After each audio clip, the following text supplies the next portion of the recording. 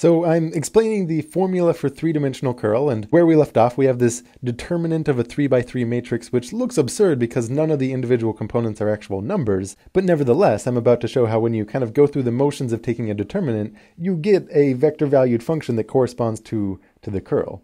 So let me show you what I mean by that.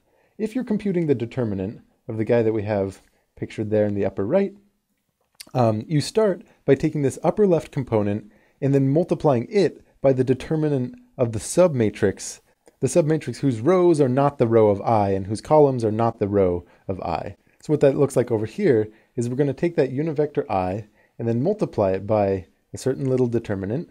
And what this subdeterminant involves is multiplying this partial y by r, which means taking the partial derivative with respect to y of the multivariable function r, and then subtracting off the partial derivative with respect to z of q. So we're subtracting off partial derivative with respect to z of the multivariable function q. And then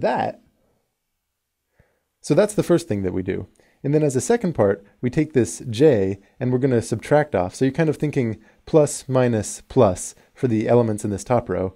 So we're going to subtract off j multiplied by another subdeterminant. And then this one is going to involve this column that it's not part of and this column that it's not part of, and you imagine those guys as a 2x2 matrix. And its determinant involves taking the partial derivative with respect to x of r, so that's kind of the diagonal, partial x of r, and then subtracting off the partial derivative with respect to z of p.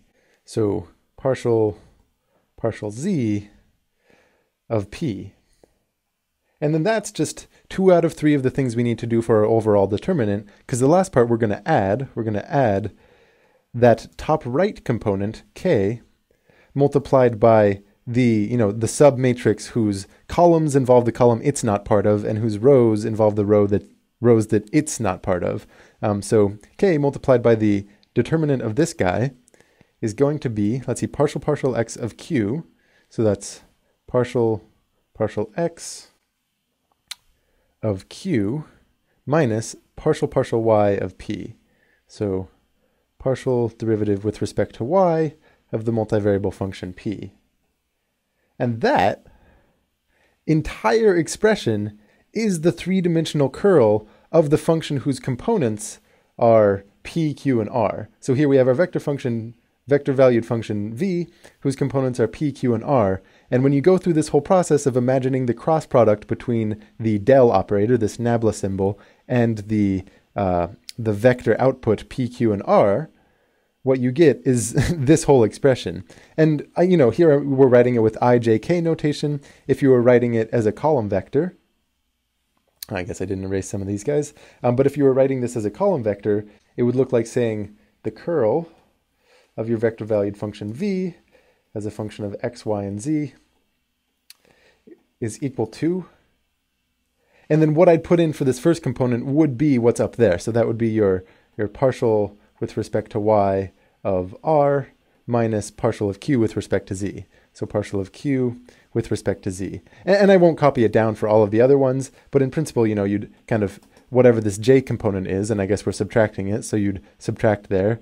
You'd copy that as the next component, and then over here. But oftentimes, when you're computing curl, you kind of switch to using this ijk notation. My personal preference, I typically default to column vectors, and other people will write in terms of ij and k. It doesn't really matter as long as you know how to go back and forth between the two.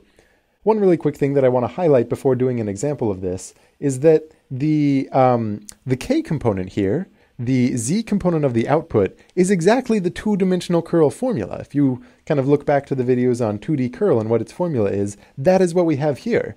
And in fact, all the other components kind of look like mirrors of that, but you're using slightly different operators and slightly different functions. But if you think about rotation that happens purely in the xy plane, just two-dimensional rotation, and how in 3 dimensions that's described with a vector in the k direction, and again, if that doesn't quite seem clear, maybe look back at the video on describing rotation with a 3-dimensional vector and the right-hand rule, but vectors pointing in the pure z direction describe rotation in the xy plane. And what's happening with these other guys is kind of similar, right? Rotation that happens purely in the xz plane is going to correspond with a rotation vector in the y direction, the direction perpendicular to the x, let's see, so the xz plane over here. And then similarly, this first component kind of tells you all the rotation happening in the YZ plane, and the vectors in the I direction, the X direction of the output, kind of corresponds to rotation in that plane. Now, when you compute it, you're not always thinking about, oh, this corresponds to rotation in that plane, and this corresponds to rotation in that plane. You're just kind of computing it to get a formula out. But I think it's kind of nice to recognize that all the intuition that we put into the two-dimensional curl does show up here. And another thing I want to emphasize is this is not a formula to be memorized. I would not, if I were you, try to sit down and memorize this long expression. The only thing that you need to remember, the only thing, is that curl is represented as this del cross v, this nabla symbol cross product with the vector valued function v. Because from there, whatever your components are, you can kind of go through the process that I just did, and the more you do it, the quicker it becomes. It's kind of long, but it doesn't take that long. And it's certainly much more fault tolerant than trying to remember something that has as many moving parts as the formula that you see here. And in the next video, I'll go through an actual example of that. I'll have functions for P, Q, and R and walk through that process in a more concrete context. I'll see you then.